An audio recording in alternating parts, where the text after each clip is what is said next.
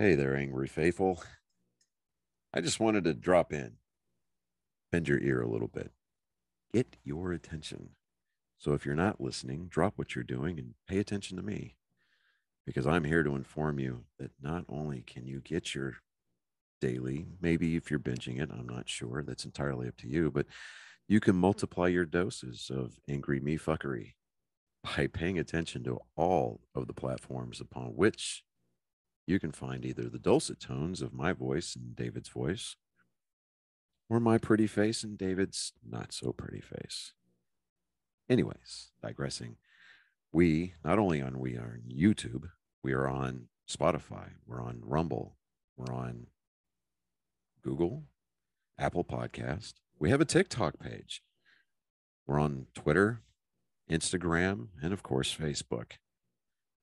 So if you find yourself fuckery deprived, curl up with a nice hot mug of shut the fuck up and just listen. Open those ear holes and be prepared to be cream pied like it's the first time. Thanks for listening. Welcome, Angry Faithful. We got again Eric Tansey of Failure Stop Podcast, but we're not gonna talk about your podcast or anything, any questions on mine. We're talking about your new Armado, being an author. That sounds weird. I know. I was hoping to have good news for you today too, but the meeting that I was supposed to have today at 2 got postponed till tomorrow.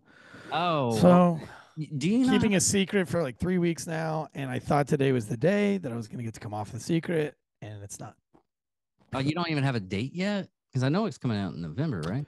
No. It was supposed to come out in November, but way bigger and better things are happening with the book. So okay. Now it's like, who knows? The book's done, but there's some publishing houses that got a hold of the book, and there's even talk of an attempt at getting it on the New York Times bestseller list. And so they've been working on a strategy with an agent, and don't you have to have a hard book copy for that? Yeah. Mm-hmm. Oh, okay. Yeah, the book will be a hard copy with pictures. Every chapter has 1 or 2 pictures in it. Thank God. Drawn by Jonathan Bates. Awesome. Difficult to look out images on Instagram. But yeah, dude, I never thought the book would kind of go in that direction. I thought it was just going to be a self-published book. I knew the book was going to do well. I started writing the book 4 years ago, and I was just doing it for fun. Like I was just putting stories on paper so that when my kids got older, they would have something to look at. Okay. But I have a huge sense of humor, and comedy is like my thing. And so when I started writing the book, I wrote like almost all the funny stories from being a cop. And my wife finally got a hold of the book after about a year or so of writing, and she was like, "Hey, you get up almost every morning and you write. Like, can I read what you've written so far?" And my wife reads like 3 books a week.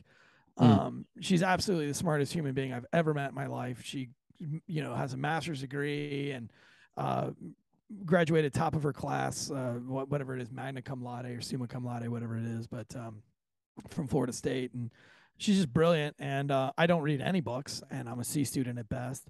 But I let her take a look at the book, and she came out of the room after like an hour, and she was like had tears like in her eyes. She was laughing so hard. She was like, "Oh, okay." She was like, "Do you know how hard it is to write comedy?" And I was like, "Not very fucking hard. Like, I basically just write how I speak." And she's like, "This is the funniest thing I've ever read. Like, this is hilarious." So then she really encouraged me to write it, and then I keep writing.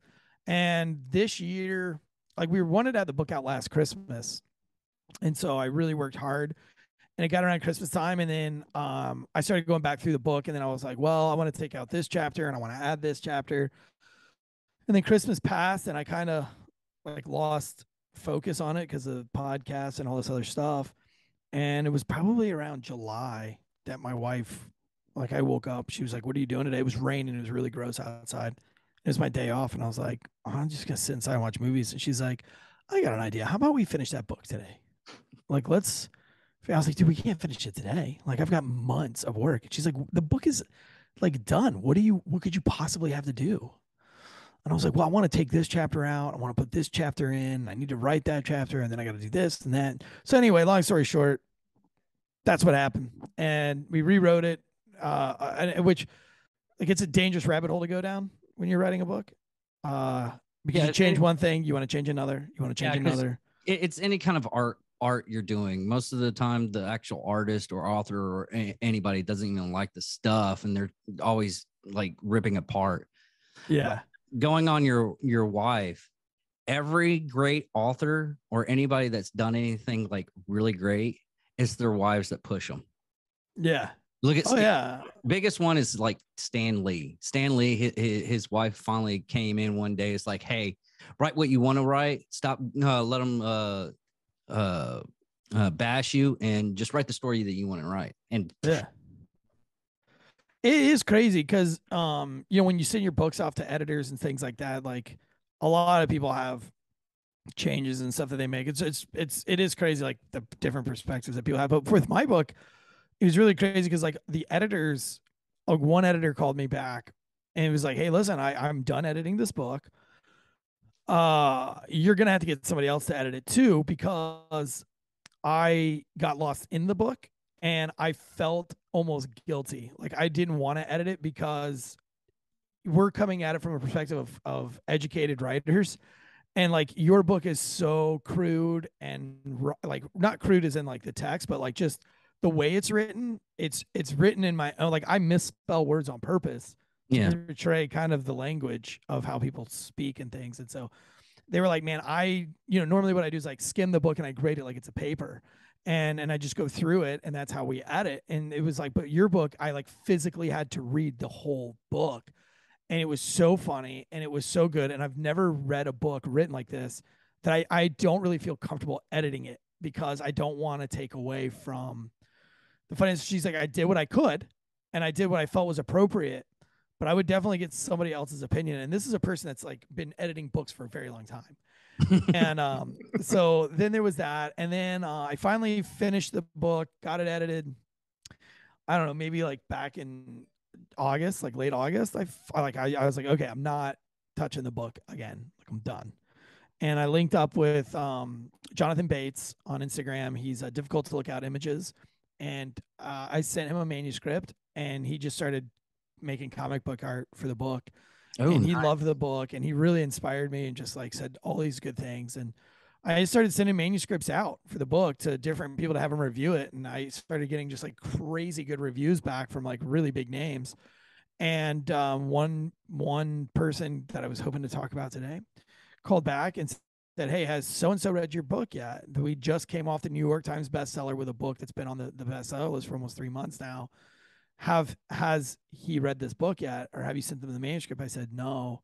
And they were like, would you want to? And I said, sure. So I did. I landed a meeting with the guy who I'm a huge fan of. And I was trying not to be starstruck, but like it was crazy because Breaking Benjamin, the band, the guitarist, Jason Rao, was staying at my house because they were playing a show in Raleigh, and he stayed at my house.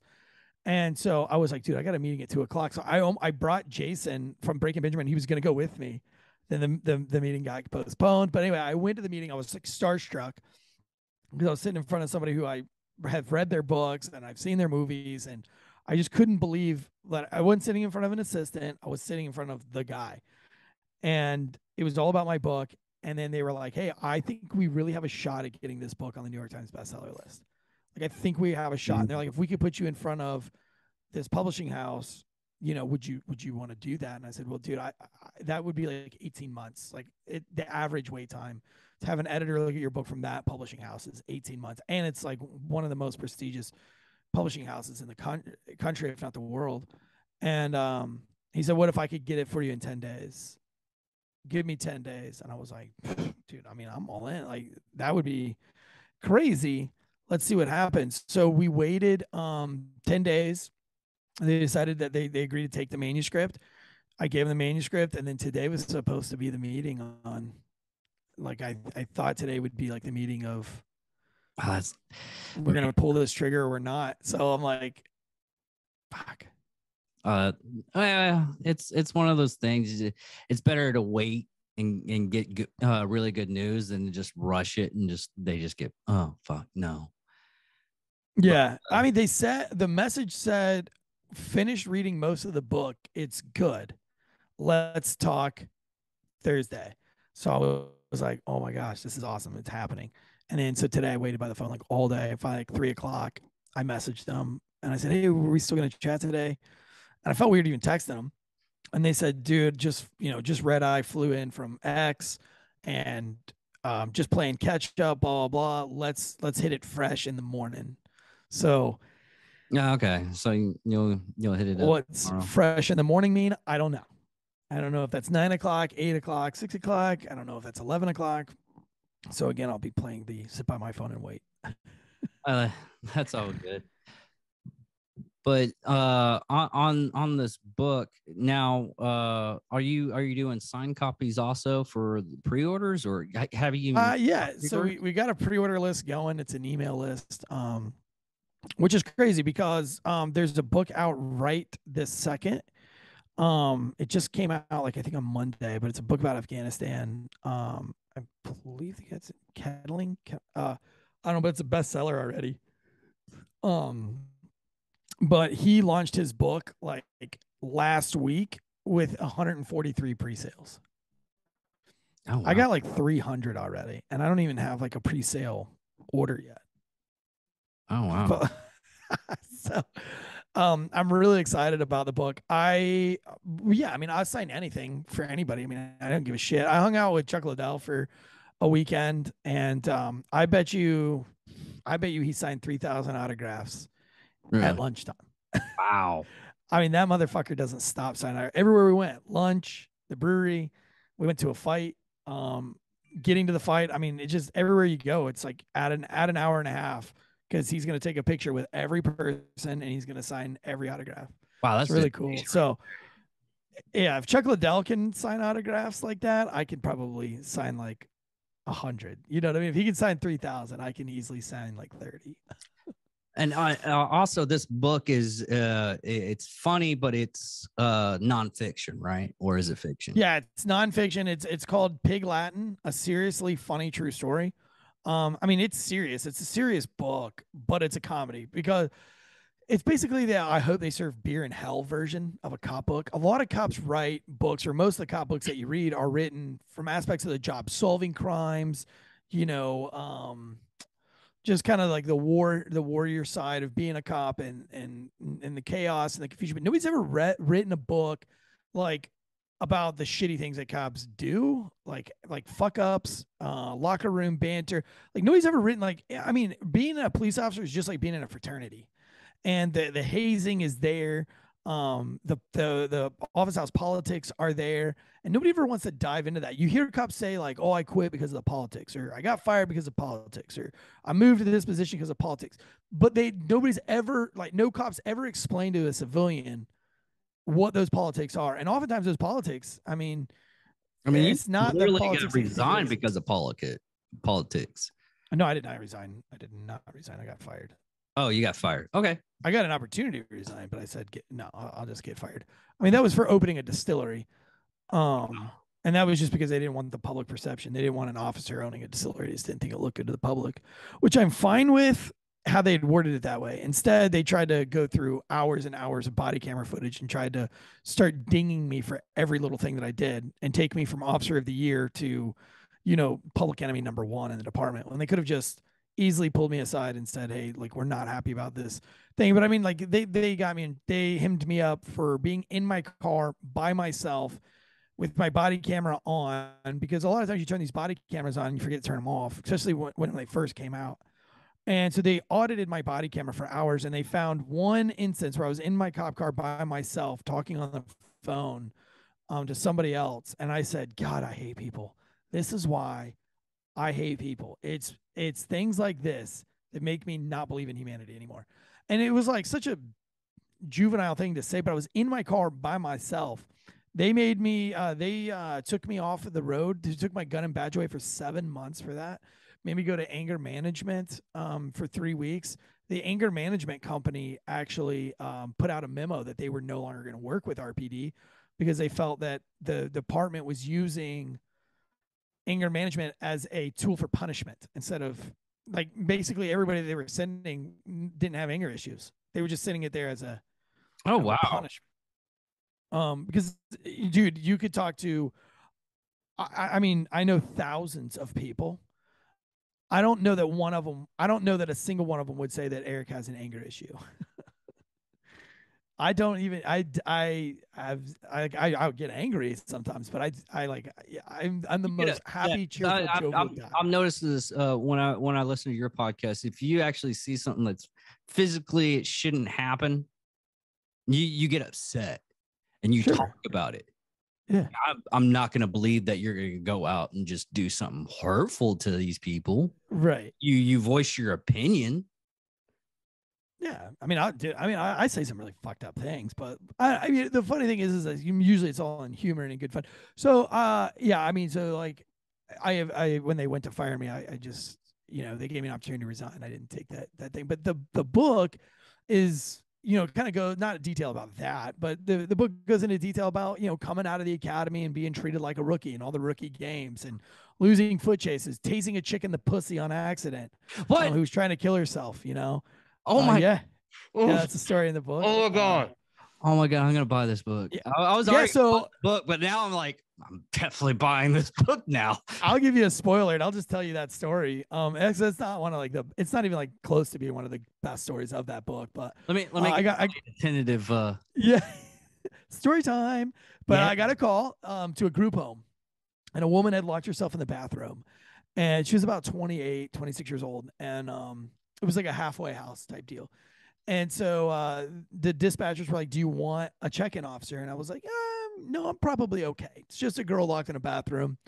I'll figure it out." So I get to the group home, and the group home attendant is like, "Yeah, she's been in the bathroom for like over an hour. We're not sure what she's doing in there, but she won't come out."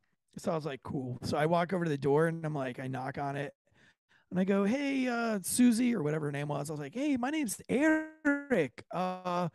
Just wanted to check in with you and see what's going on." She's like, "Are you a cop?"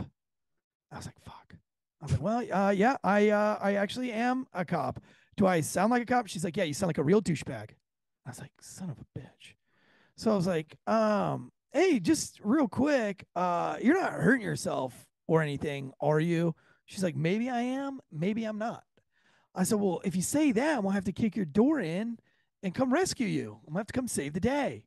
And she's like, "I don't know why you would kick the fucking door down. It's unlocked. You could just open it." And I was like, "Oh." So I like jiggled the door handle, and sure as shit, it was unlocked. And I was like, "Fuck." I was like, "Okay, well, hey, do you mind if I open the door, come in?" She's like, "You literally just told me you were gonna kick it in. So I'm guessing if you have the authority to kick the door down, you have the authority to just open it." And I was like, "Fuck, man, this chick is eating me alive." So I was like, "You don't have anything that's gonna hurt me, do you?" She's like, "Maybe I do, maybe I don't. Find out." I was like, "Fuck." So I pulled my taser out with my left hand and I swung the door open with my right. And she was standing in butt naked in the bathtub with a shard of glass, like almost all the way through her wrist. And I freaked. I was like, stop cutting yourself. But she had her hands down by her vagina because that's where she was cutting her wrist. Like if you were to hold your hands down, by your waist and slice your wrist upwards.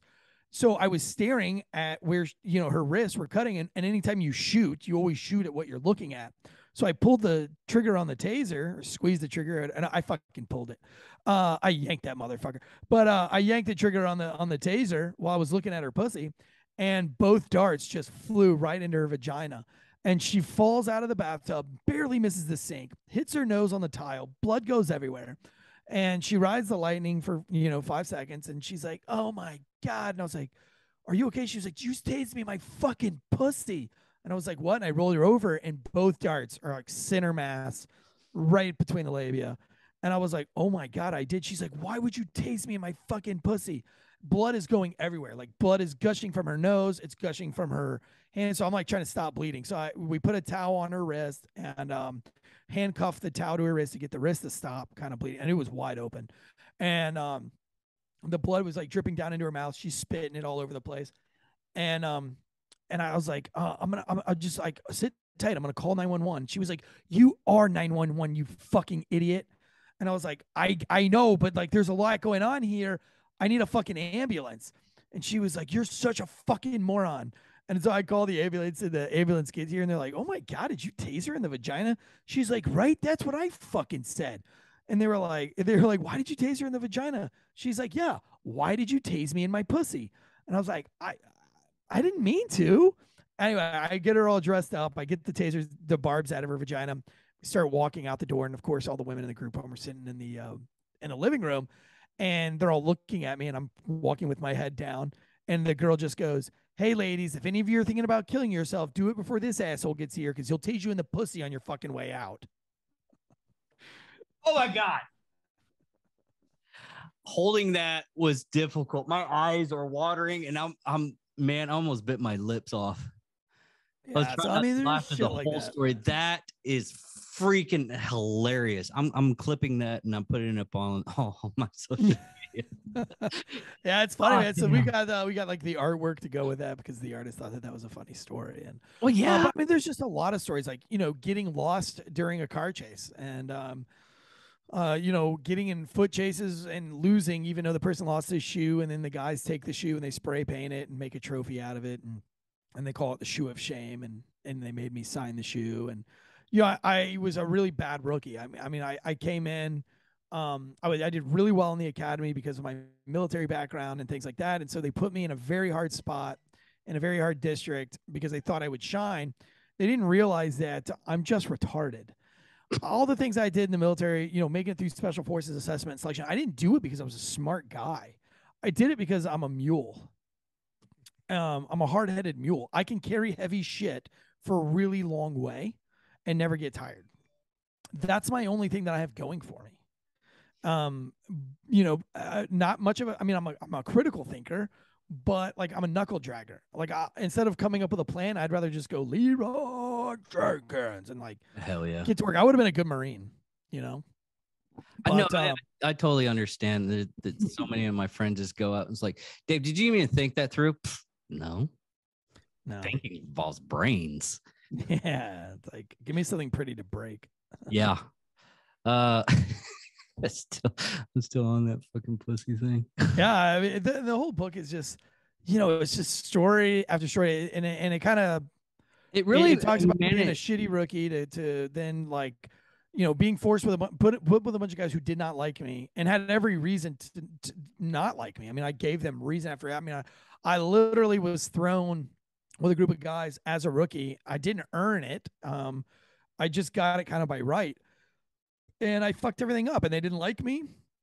And it got to the point where I was about to get kicked off the squad just because I could not do anything right. I mean, it didn't matter what I tried. I went to just go not clear a house, but like, I went to go to a house where a wanted felon was at. And all I wanted to do was just check off the block that he wasn't there. And I thought, there's no way this violent felon would go to his mom's house on a Sunday morning knowing that he's like the most wanted dude in Raleigh. But I thought, if I got up while everybody was at breakfast and I went out and I checked off a couple of these blocks in the afternoon, when everybody was ready to do work on Sunday, we would be able to just, I'd be like, "Hey guys, I already went to this house, already went to this area, and I've already cleared this, spot. He's not in any of those. So that only leaves this." And they would be like, "Man, he's on top of shit. Like, he's been working all morning." I go to the house, I knock on the door, and this like 25-year-old girl answers the door. And I'd already read the call notes that several officers and detectives have already been there and spoken with the mom who lives there. The mom's probably in her 60s. So I knock on the door. This is mom's house. And a 26-year-old girl answers the door, and there's no cars in the driveway. His car's not in the driveway, nor his mom's car in the driveway. So all I'm doing is knocking on the door to verify that nobody's there, and I can tell everybody that he's not there. But I knock on the door, and to my surprise, a 26-year-old girl answers the door. And I was like, "Hey, Miss, Prescott," or whatever the name was. I just make names up for the sake of making them up. But I said, "Miss Prescott, is your son home?" Now, I know that this girl's only 25 years old, and there's no way that the wanted felon is her son, because the wanted felon's like 35. And she's like, no, nope, he's not here. What do what you need him for?" I'm like, "Oh my God, like, if this was the real mom, she would already know what I want, because cops have been here all week." So I said, "Oh, nothing. He's just got some speeding stuff. He's got a speeding ticket he needs to take care of. He didn't show up to court. It's an order It's a ordered failure to appear. So like, I just need him to come down there. He probably won't even have a bond, because we're allowed to lie as cops. Mm-hmm. And she's like, yeah. I mean, when I see him, I haven't seen him today, but if I see him, I'll let him know. What does he need to do? And I was like, he just needs to go down the courthouse and check himself in, and just turn himself over to the authorities for this failure to appear. She's like, okay. And I knew I should have just left right then and there. I was like, all right, cool. But I didn't because I was fucking stupid. And I said, hey, if he's not in the house, you don't mind me walking around the inside of the house and just verifying that he's not in here, do you? Now, I don't have a warrant for the house. I have an arrest warrant for him, but I don't have a search warrant for mom's house. So she could just say no, and I would have to just walk back to my car. And I thought in my brain, there's no way that this chick's not going to say no. I haven't told dispatch where I'm at. I haven't told any other cops in the district. Nobody knows I'm there. So she looks right at me and she looks back into the house and she looks back at me and she says, sure, you can walk around and see that he's not in here. And I was like, oh no. And in my brain, I said, don't fucking go in there. Don't go in this house. And she's letting me go in there, and I've already lied to her about some kind of speeding ticket, so I can't just like pull my gun out, right? Because then this bitch is gonna be like, whoa, I thought this was a speeding ticket. Now you're coming in here with a gun, And so I walk into this house with no gun out, looking for a very violent felon that's like on the top 10 most wanted list for the week.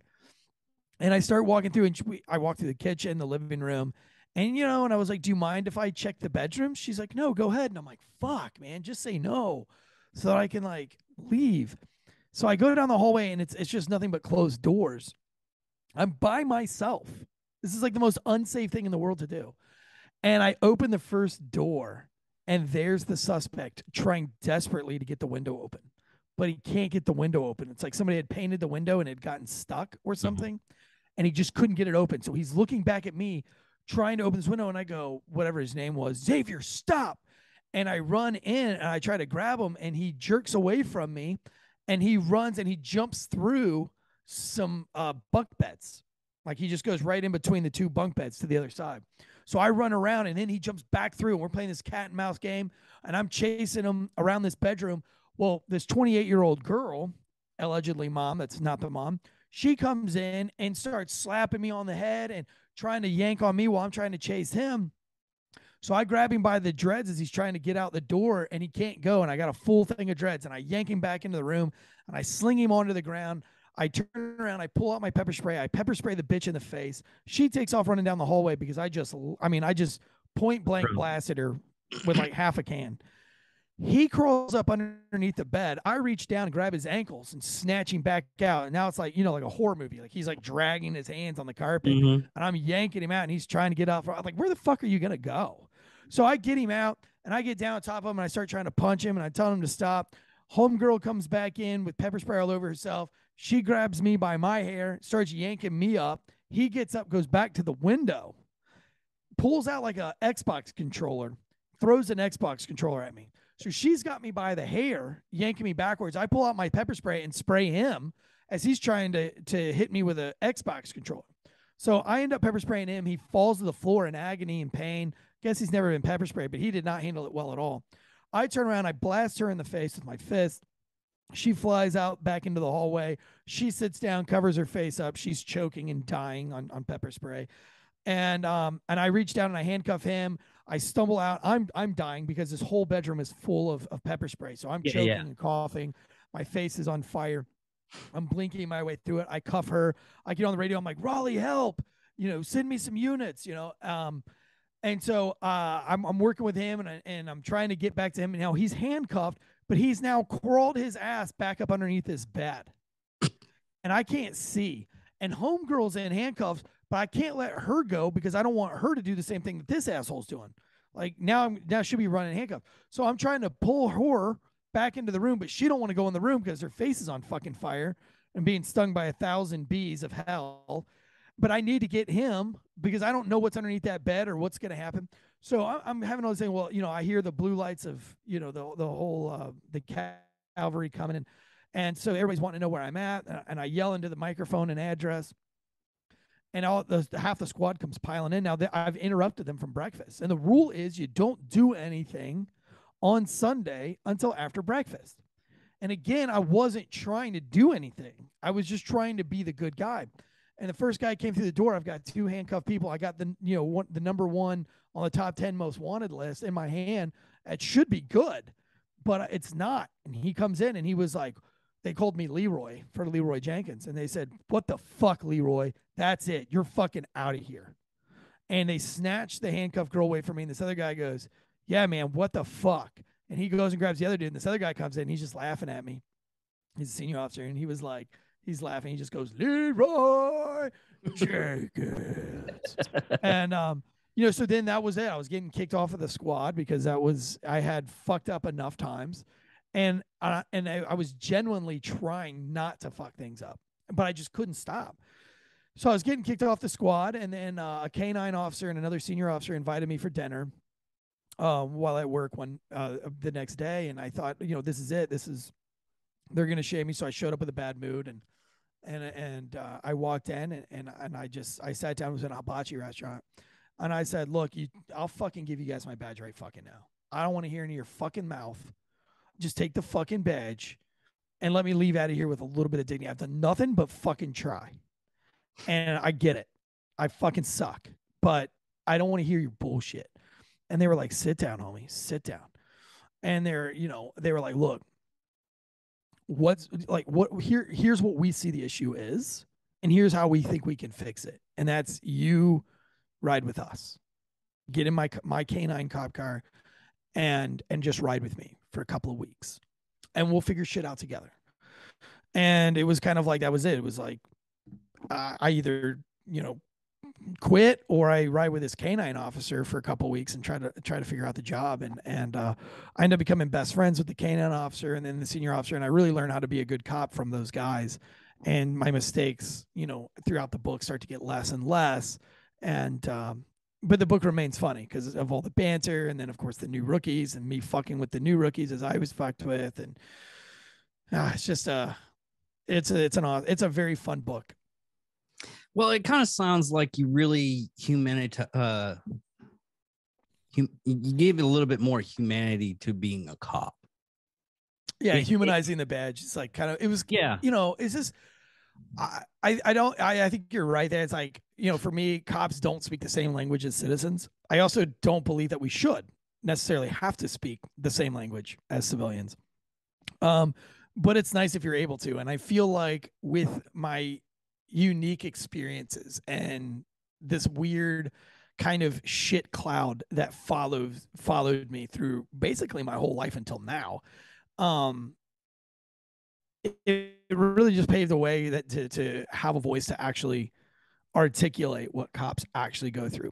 All cops go through the same shit that I went through. Like what I went through is no different than any major big city cop went through, but I just have a way that I can articulate it to civilians to make civilians laugh and to understand it. If a real cop tries to tell those stories, it would be like, "I then entered the room and the suspect had moved to the western side of the room. I then placed my hands around his hair in order to subdue him." You know what I mean? It's very, whereas, for my book, it's like I grabbed him by his fucking dreadlocks and I put his ass on the carpet. Yeah. It just reminds me of the times that the fuckery I used to do when I was a correctional officer. Like we had an inmate, we found this like rod and any kind of metal or anything like that in a prison, you have to confiscate it and put it away, right, because it could become a weapon. Anyways, we just found this like rod about that long. Well, I gave it to my lieutenant. The lieutenant was like, "Want to have some fun?" I'm like, "Yeah. It's 12-hour shift. I got to do something to be happy about." So we searched this one guy. He's like, "Search this inmate. Search the inmate. Do a pat," and he drops the rod right in between his legs. Well, this guy just freaks out and runs. I was like, I grabbed the rod, handed it to Lieutenant. I was like, "Lieutenant, he doesn't realize that we're in a prison and everything's locked up, right?" "Yeah, but it's funny." Yeah, it's funny. But it's I love those stories because it comes from what people don't understand. What a day in the life of a cop. I mean, you could have like a really bad day, and what everything like from like I mean, you got End of Watch was probably the best cop show, cop movie or cop show that you I agree. usually see. But the actual stuff that goes on in a cop's life, some days you're just sitting in your patrol car and you're not doing anything, you're just running around the whole neighborhood and doing nothing. Which yeah, and I mean that's like a big part of my book. It's like that, you know, like one of the worst chapters of the book starts out with me just it's a Monday morning, first day back at day shift, and everything's is really well. We're at Starbucks coffee, and at 10 o'clock goes off, and then the lives of three people are changed forever. I don't want to give too much a part of that chapter away, but one officer gets their neck sliced open. Another one has several bones broken in their body, and another one breaks an arm. And then the suspect, at the end of that story, dies. The whole thing was just, it's really like that TikTok where it's like, and nothing can go wrong. Oh no, it all went wrong. It's exactly how that day went. It was like, oh, and nothing can go wrong. Oh no, it all went fucking wrong. The house on fire. Yes, like I mean. Just fucking mayhem on a Monday, and I mean, there's the serious parts, like my first dead body and, having the skin peel back on the arms of the dead bodies. I'm trying to pick it up and me fighting through the vomiting and being made fun of by the corners, or the body snatchers, as I call them in the book. But it's two female body snatchers, and they just think it's the funniest thing in the world that, I'm about to pass out and throwing up over this body that has been in a shower for 28 days. And it's basically the body had melted and trying to get it up and out. Every piece of skin or anything that I grabbed just melted apart in my hands. And it was like pulling a marshmallow off of a stick. It's really sticky and it's all over your hands and you can't get it off. I mean, that's this human body that's what it was like all over my gloves. Like everything was just sticky and goopy.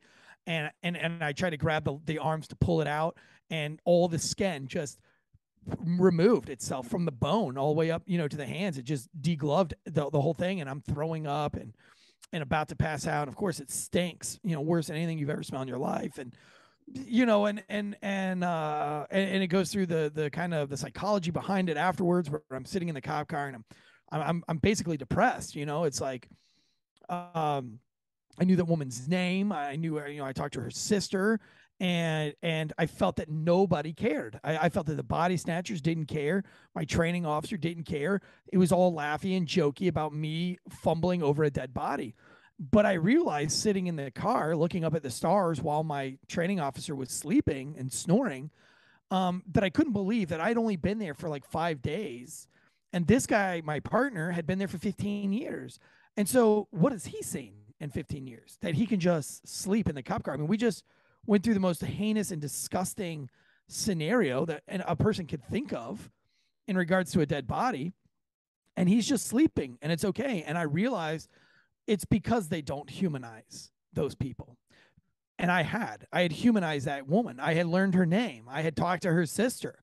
I had tried to figure out how she passed away in this shower, and how nobody knew that she was dead in the shower, cycling from hot to cold for 28 days.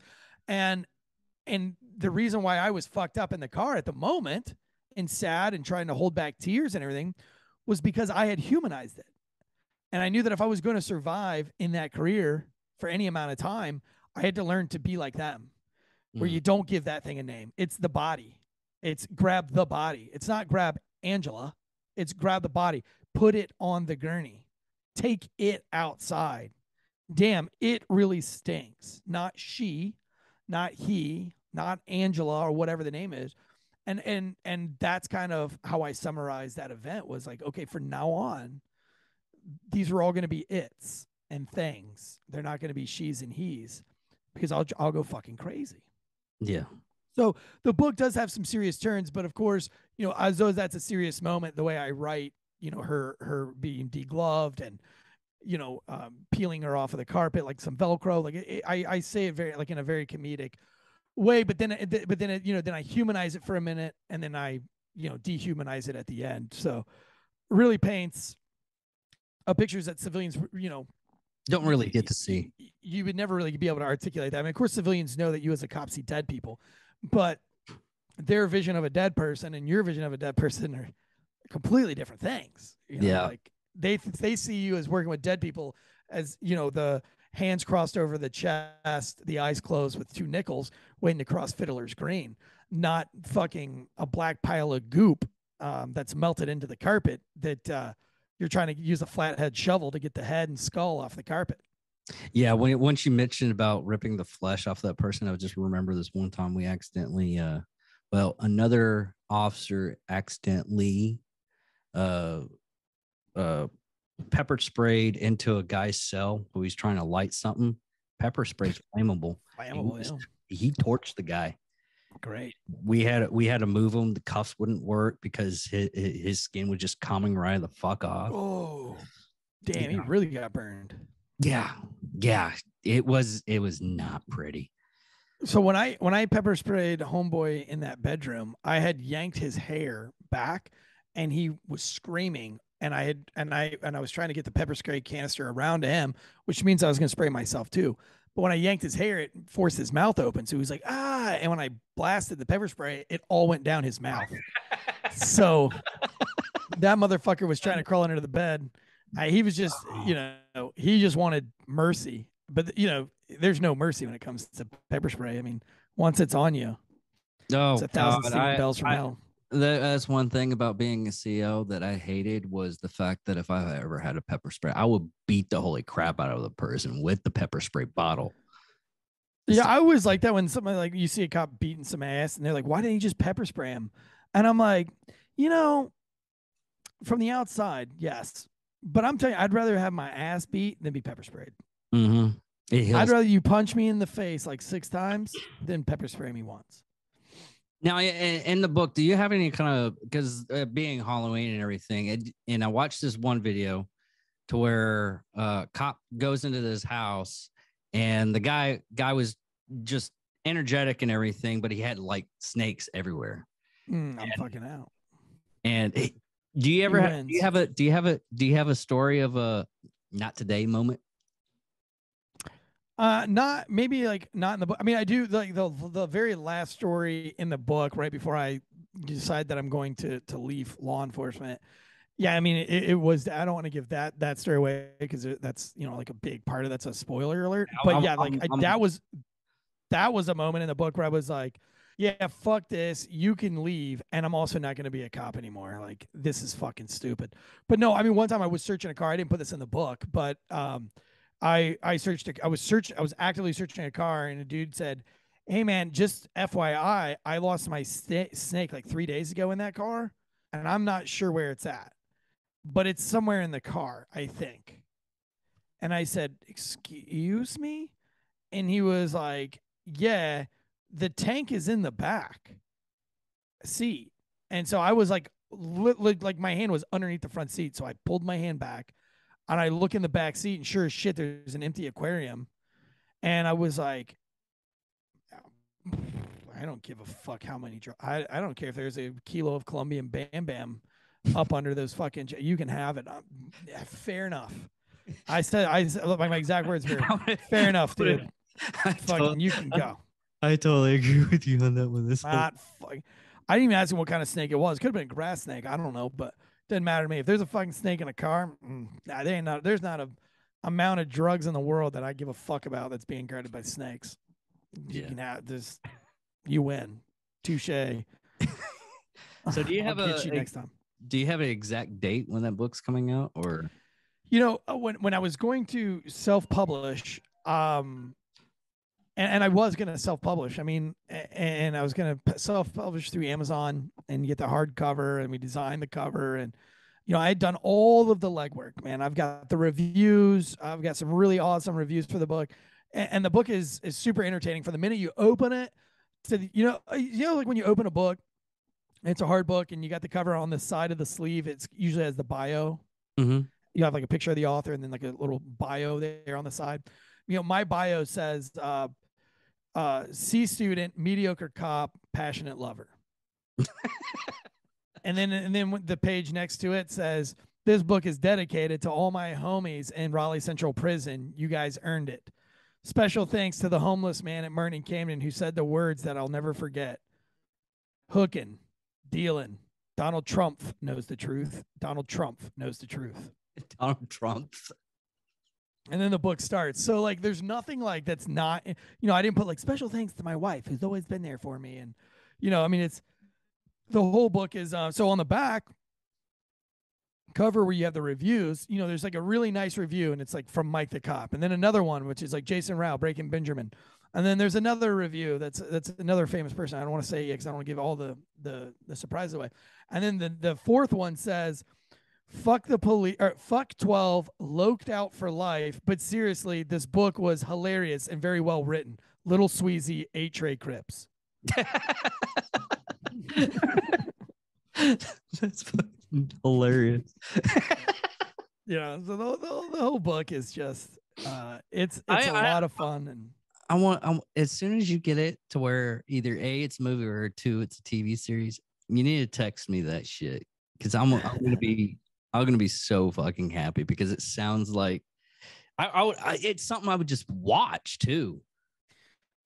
So a lot of people that have had the manuscript in their hand has said, like things like, "Man, that's the funniest book I've ever read," or like, "Holy shit, that totally changed my perspective on cops." Like, I knew being a cop sucked, but I didn't. Like, one guy was a ranger from Ranger Battalion, and he was like, "Dude, I served in Ranger Battalion, Ranger Rat, and like, I'm gonna be honest with you, I wasn't like super thrilled to read the manuscript of a cop book." He's like, "But holy shit, like I want to be a cop now. Like that shit sounds fucking awesome, because you talk about all the foot chases and just bank robberies but I don't really tell it from the side of the story. For I'll give you one more little tiny small story in the book that doesn't really give much of the book away, but I pull over a dude. I don't pull over a dude. A guy wrecks on 440, and I'm on my way to get a coffee and donut at 4 a.m. And the donut place is at the very next exit. But there's a white Ford F-150 that spun out in the median. It was like 35 degrees outside, 34 degrees. So probably hit some black ice and spun out. And so I get out of my cop car to make sure that the person's okay. And it's a younger Mexican guy, who's definitely like thugged out, like the thugged out Mexican. You know what I'm talking about? Like the one with the has long, everything like shorts. low down. Yeah, like a Chapo kind of guy. Yeah, exactly, dude, exactly. So it was one of those guys, and he was super aggravated that I pulled over to make sure he's all right, and I could tell he was drunk, but I could also tell that he wanted to fight. I really wanted a coffee and donut, and it was 4 a.m, and I get off at 6, and I didn't want to start fucking with somebody at 4 o'clock because that would put me home around 11 o'clock in the morning, and I don't want I want to be in bed by 8. So I decide very quickly I'm not going to fuck with this guy, but he wants to fight, and I don't. So I say, "Hey, homie, listen, I don't know what's going on. Obviously, you're drunk, but I'm not in the mood to deal with you. And we can fight right here on the side of the street, and that's fine. You might win, but I got like 700 dudes that will come in, and then you'll spend the rest of the night, and it's like 50-something degrees outside, 30 degrees outside, and you'll spend the whole night fucking running from cops, freezing your ass off. Or we can both get what we want right now. You can put your keys in your hand and throw it as far out into the woods as you possibly can." And he took a second. He looked at it, and he was like, "What?" And I was like, "Look, I get what I want, which is you not driving because you're drunk. And you don't have to fight with 700 cops and go running around like a fucking weirdo all night." So he thinks about it for a second. He reaches down in his pocket. He grabs his thing of car keys. And he goes, "How far I got to throw them?" I said, "As far as you fucking can." And he's like, "Well, how are you going to know?" And I said, "Don't push it." So he launched those fucking keys. I mean, he launched them. And I said, "Thanks, man. Don't drink and drive. You're better than that." And I get in my cop car, and I go about 400 yards up the road and up to the donut place. And I get to the donut place, and I tell everybody's like, "Dude, what did you stop on the way here?" And I was like, "Nothing. It was a car that spun out. I was just making sure they were okay." They didn't have any keys on them.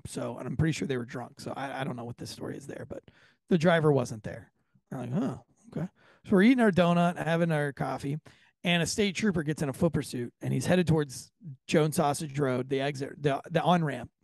And we're there. That's where we're at, getting coffee and donuts. So we book it out of the thing, and sure enough, they're chasing this guy up the on ramp, and we end up tackling him in the whole 9 yards.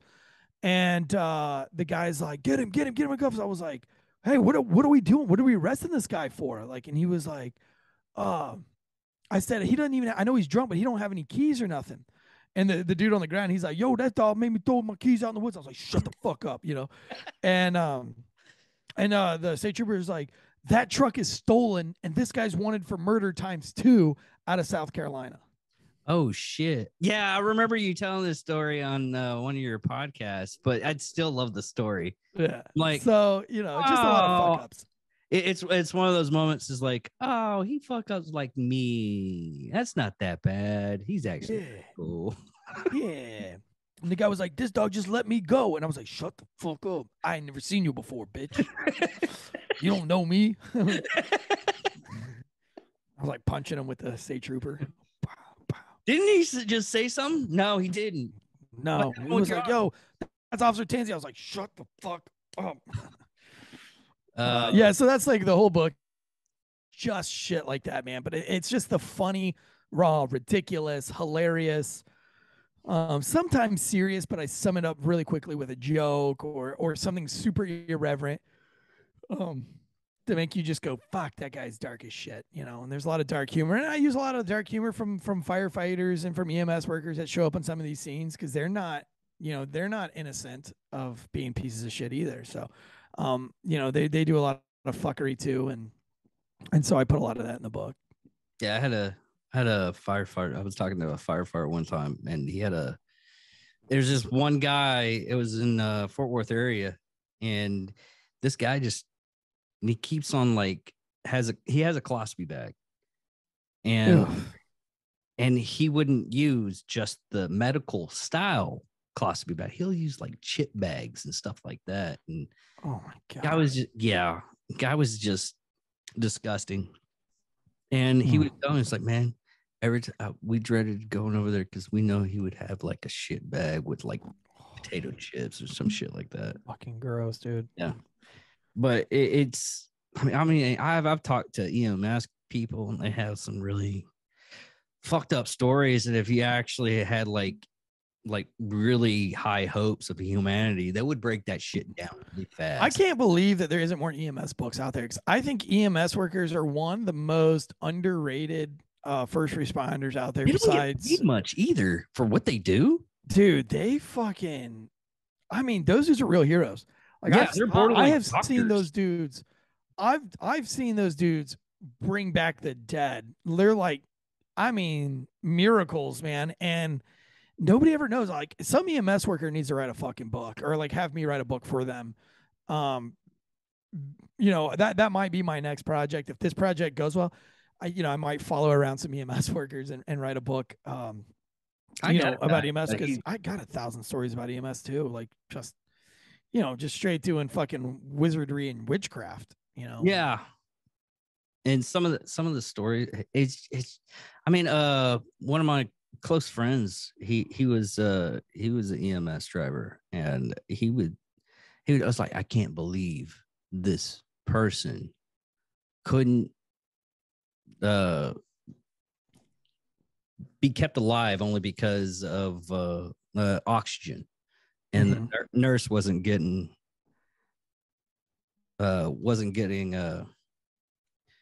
any kind of oxygen, and it was a fucking nurse, and they couldn't switch it out. That kind of stuff. Just switching out a patient from their EMS van to the freaking.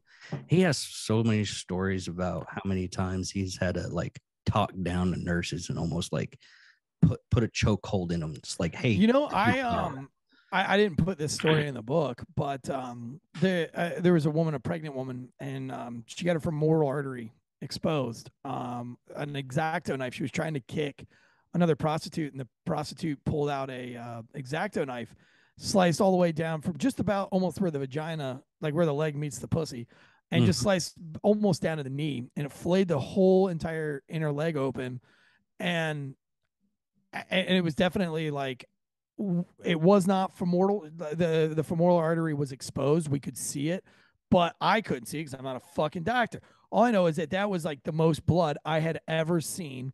And I saw the stabbing. I was sitting at the end of the street watching the fight right before it started and was just starting to drive down there to break it up when I just see the whole entire pavement turn red. So I jump out of my car. Of course, everybody runs. And I pull a tourniquet out and I tourniquet this bitch and I put her in the car and we roll. And so we meet up with EMS halfway to the hospital. We transfer out. We get down to the hospital and they're calling it a femoral thing. And we get into the hospital. There's a pregnant woman and this Indian doctor. She was like, okay, before everybody slow down. Everybody slow down. Stop. And she's like, why do we have another tourniquet on another patient? Who did this? And we're all like, I'm just standing there and I've got blood like all over my legs because I knelt down in the blood to put the tourniquet on there. And she's like, just because she's sliced in the leg and there's a lot of blood doesn't mean we need to do tourniquets. Tying a tourniquet that high on somebody's leg is going to do more damage than anything good because like we need to get that off of her now. And so they loosen the tourniquet and blood shoots like 20 fucking feet. Like it sprays the wall, it sprays the ceiling. I mean, in one ginormous pulse, it just cow. And she's like, well, let's go get her into the trauma. And I mean, it was all hands on deck, dude. Like fucking doctors everywhere. At the end, after about 2 hours of just crazy shit, the doctor comes out there and she's like, I want to talk with you for a minute. And I'm standing there and she's like, I want to apologize. And I 100% want to say that you saved that young lady's life. She's pregnant. She's lost, like, the femoral artery was exposed. She severed everything around it. Like, da-da-da-da-da. Like, the tourniquet, like, if you would not have tied a tourniquet, she absolutely would be dead. Blah, blah, blah, blah. Anyway, I said, no problem. She said, I'm just so used to seeing people tie. And when I saw a tourniquet that high on a leg, it scared me because you could really do some damage. But you did perfect. And I just wanted to say that you saved this girl's life and you should be proud of yourself. And I said, well, thank you so much. Whatever. Well, my district where I worked, we don't put in for life-saving awards, and neither do our supervisors unless it's something crazy, because everybody saves a life every day. Yeah. You would get like 100,000. You would get like 100 life-saving awards a year. You know, if technically every time it's probably one of those things where it's the like how many you've accrued from that time frame. Right. Like so, Whoever we just gets the most points. So I had worked, you know, I'd been a cop for 5 or 6 years at that point, and I'd never gotten a life-saving award. Even though I had saved a fuck ton of lives, I'd never gotten a life-saving award. And the award ceremonies, it came around that year, and my name was on the list. And my name, not only was I getting a life-saving award, but I was getting another award. And I went to my supervisor. I was like, "Yo, why did you put me in for a life-saving award? Because I'm gonna get made fun of." Because everybody's gonna be like, oh, you know. He's like, I fucking didn't. He's like, I didn't put you in for any life-saving award. And I was like, well, who put me in for life-saving? Because it was kind of shunned. It was kind of like that's something that ribbon chasers go after. Mm-hmm. And our district, our squad, we're not ribbon chasers. We're fucking workhorses. And come to find out after the award ceremony, the doctor was there, but that doctor had literally called the city and put me in for a life-saving. Oh, wow. For tying the tourniquet. But, you know, she went from being a huge stone cold bitch to being like, all right, fuck, I was wrong. Yeah, it's so strange how communication on one department to another department is totally different. And then when you actually realize, it's like, oh, he actually did something really smart. And then you just realize it's the department's retard. So yeah. I was like, that's a lot of fucking blood, and I'm gonna make that stop right now. And man, I tied that tourniquet. When I was tying that tourniquet, that was probably the first real, I mean, I used tourniquets before to stop bleeding, but I didn't like really wrench them down. Now, I thought I did. I thought I had tied a tourniquet before that incident, but that incident, I really learned what it's really like to tie a real fucking tourniquet. That I just kept turning until the blood stopped, right? Like they say, turn it like a faucet, like keep turning until the blood stops. And I mean, I was wrenching down on this girl, and she was screaming louder, heavier than any woman I've ever heard scream in my entire life. And I damn near broke the post on that tourniquet. I was turning so hard. I was turning so hard that I was sore the next day in the back of my arm. Jesus. Was it because I twisted it with my arm and I held it like that because it was so tight that I was having a hard time securing the rod. Oh. And my hands were slipping because of all the blood and everything. And so like I had held it for a hot second trying to like contemplate my next move once I got the blood to stop coming out. You know, but like that was like, man, that's a real fucking tourniquet right there. And I bet you that hurt like a motherfucker. I mean, just, you know, go up about 6 inches from your kneecap. That's about where I tied it. So yeah, I've seen maybe a little higher, maybe actually a little higher than that. Maybe like more or less up to the hip. Like just below the like pretty much the middle between your knee and your pelvis. Oh, like okay. right there at the fattest fucking part of your leg. That's where I had to tie that tourniquet. Oh, okay. And the tourniquet went over the wound because the wound was sliced literally from the like the corner pocket like of the chode, like the ass ball connector, all the way down to the side of the kneecap. And I mean it just the X-Acto knife pretty much went all the way to the bone. Like I said, the femoral artery was exposed, and I have a picture of her femoral artery on my phone. Jesus. Because when we got there, they were like, "Hey, you know, the tourniquet before they cracked it and it blood sprayed everywhere." The EMS worker zoomed in and took a picture, and then said, "You know what that is right there?" And she like pointed to her phone. She's like, "That's her femoral artery. That's how close this woman came to death." And I was like, wow. "Holy shit!" I was like, "Will you send me that?" And they were like, "Yeah." And they texted it to me. I mean that shit. So I've got an awesome picture of a chick's femoral artery. So there's also one more thing. Were you talking in the book that have you ever had a moment to where you just forgot what you're doing? Like, oh my God, I'm a cop. Maybe I should stop this. I mean, no, not really. I mean, there was like a moment where I was chasing a suspect when I was brand new. I was a rookie. And I was with my training officer, and we were chasing a guy through the woods. And I got on the radio, and I said, "Raleigh, foot pursuit." And I think this was my second foot pursuit ever. Mm-hmm. So it was like the second week of being a cop. And they were like, "Okay, Raleigh." They were like, "All right, 420, whatever I was back then on training, 421, I think is what it was." And they were like, "Go ahead, 421 with a suspect description." I was like, "He looks like a Guido from Jersey Shore." And everybody was like, "What the fuck?"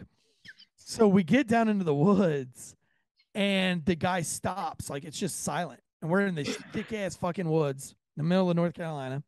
And my training officer's like, I'm running. I'm ahead of my training officer. He's right behind me. But then, you know, I could hear crack, crash, crash, crack, crack, crash, you know, as we're skipping through the woods, and then silence. So I was like, shh. And my training officer was like, "What?" And I pulled out my gun, and I said, "Move your foot." And he goes, "Why?" I was like, "I want to put one in the ground." And he was like, "Wait, what?" I was like, "I'm going to shoot around into the ground because that's going to fucking scare the suspect and he'll take off running again." He was like, "Are you fucking crazy? Put your fucking gun away. You can't fucking do that." And I was like, "Oh, yeah. Yeah, you're right. We can't do it. In the Army, we could do that. But in the police department, you can't give warning shots into the ground to scare somebody." So, yeah, that was definitely one moment where I was like, and then he went and told everybody. He was like, "This motherfucker was going to put some rounds in the ground to make the suspect run again." And everybody made fun. I mean, it makes sense. I mean, it wasn't going to hurt anybody. Yeah. Fucking 2 bullets in the ground. Unless he was like right underneath you. I mean. And he was. Like, yeah. But yeah, so couldn't do that. And womp, womp, womp. But yeah, that was probably like one of those times where I forgot that it was the police. I mean, and there was times like there was one dude, you know, he was handcuffed on the side of the road, and he asked, you know, what if he went and harassed my wife and my children. And I forgot I was the cop after that. I was like, "You know what, motherfucker? You come to my fucking house, I'll end your entire fucking bloodline. Whoever gave you that last name Welcher, I will fucking find every Welcher, and I will end your entire fucking bloodline." And everybody was like, "Yo." I've used that one before. They're like, "You can't say that shit." And I was like, "Well, I fucking just did." So I guess correctional officer and cops totally different, because I've like there was this one time one of the inmates was coming in, and this is when I was fairly new. He comes up to me, he's like, "There's nothing you can say, I'm gonna fuck you up, blah blah blah blah blah." I was like, I will fucking skin you alive and use that skin as a condom to fuck your mother if you don't fucking back up. Oh, Jesus Christ. Yeah. He backed. Yeah, he's like, that's really fucked up. Yeah. Yeah, you can't say that shit as a cop. You would get fired in a heartbeat. But that was But yeah, it's a fun book, man. I think one of the people that reviewed it said something like, if you are a cop, I mean, if you love cops or you hate cops, and there's plenty of fuel for the fire of debate, but this ex cop adds all the fuel to the flames to incite everyone. So whether you're a cop, not a cop, want to be a cop, or hate cops, this book's a wild ride or some shit like that. And I thought that was kind of a cool review. It's not going to go on the back of the book, but it was a nice. It'll be a review that goes like on the Amazons and the Googles. But I thought that was really cool because I mean, yeah, it's like even if you hate the police, this book's still going to make you laugh, and it's going to give you tons of fuel to know why you hate the police. Because I mean, I do a lot of things that make me a piece of shit in the book. If you love cops, there's a lot of fuel for more love of cops because you're like, man, there's a lot, like this cop did a lot of things. Say, a lot of shit went down and he did a lot of good things. So I mean, I just put it all in there. I put all the good, all the bad, but I made it. I told it, because my life is just funny in general. So it's not like I had to add the humor to it. I just put the humor in there, and people laugh, and I think it's a funny book. It's funny that it's not funny. Definitely going to be like one of those. You want to cancel me? You absolutely will have everything you need to cancel me. You'd have all the ammunition for it. Yeah, I'll never be able to be a politician or run for politics after the book comes out ever. It's just like, holy shit, this fucking guy. Are you serious? Like singing "Kumbaya" to a dying gang member, like telling them to go to the light. Hey man, just go to the light. You've had a real good run at it. Kumbaya, my lord. Kumbaya. And he's just like, oh my God. He's gargling at me. Everybody's like, dude, that's fucking dark as shit. I just want him to shut the fuck up. Yeah, I just want him to die already. And he I just want some more of that fresh oxygen. But can we put a yeah, so shit like that probably people won't like. They're like, man, that's fucked up. You didn't try to save him? No, he shot himself. Like, I can't fucking fix somebody that shot themselves in the throat. Guy's missing a throat.